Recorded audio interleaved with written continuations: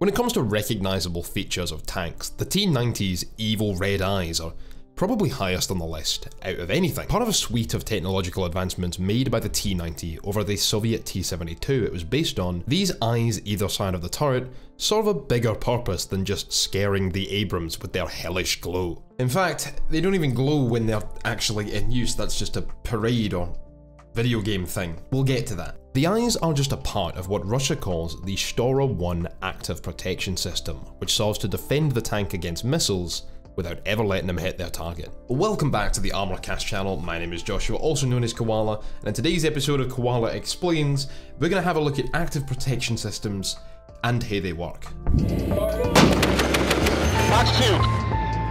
This video is brought to you by supporters like you. Thanks for helping me keep the lights on. Before we get started, I just want to announce a little Christmas giveaway. If you're interested in winning one of these framed main battle tank posters, then all you have to do is subscribe to this channel, turn notifications on, and leave a comment down below telling me your favourite military vehicle. Mine's gotta be the Spitfire.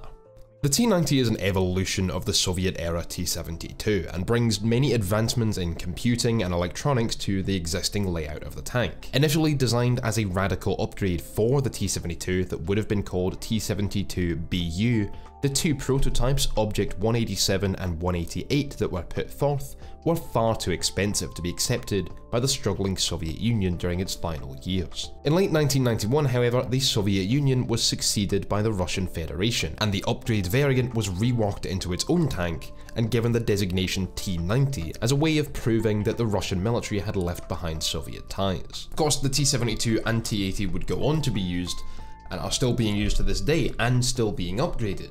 But the T-90 would become the face of the Russian military and is known for those red eyes.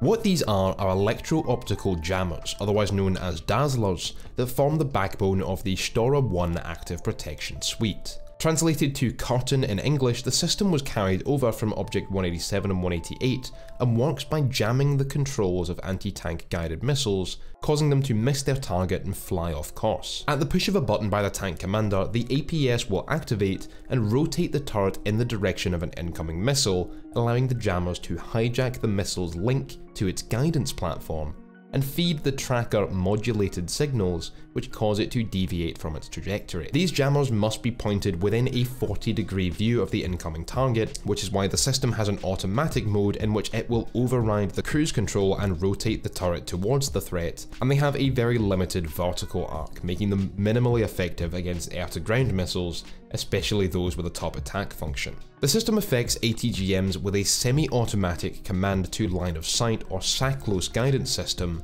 such as the TOW, Milan or HOT missiles used by NATO forces, as well as the Conquer's ATGM among others used by the Eastern Bloc. Now I know that everybody is going to bring up the fact that TOW is a wire-guided ATGM, so how could it be hijacked by an electro-optical signal when it communicates directly with the launch platform? In actuality, this wire control is to input corrections from a targeting computer, which is still able to be fooled by the Shtora 1 system. In fact, the proliferance of the TOW missile was one of the major factors behind the development of the Shtora 1 active protection system, which first began as far back as the late 1970s and was revealed to NATO in 1980 by Soviet engineer Adolf Tolkachev, who was later executed by the Soviet Union as a spy. Shtora was first publicly unveiled in 1995 at the International Defence Exhibition in Abu Dhabi on the brand new T-90 tank, which had entered service 2 years prior. Active protection systems like Shtora also contain an array of laser warning receivers atop the turret, which warn the crew when the tank is being painted by a laser rangefinder or laser designator, and can automatically deploy a bank of infrared screening smoke grenades to obscure the tank from view. This helps defend tanks from the types of missiles that can't be jammed by dazzlers. The dazzlers themselves emit an infrared signal which is not visible to the naked eye, which means that idea of glowing red lights striking fear into enemy forces is actually complete nonsense. Why would you intentionally give away your vehicle's position like that? In parades, the jammers can be partly dismantled to allow that signature red light to shine through visibly, but when in combat, the frequency that's being emitted is outside visible range. There is no red light. Shtora is an example of what is known as a soft kill active protection system, and outside the T-90 is also used on variants of the T-80U and the Ukrainian T-84 as well.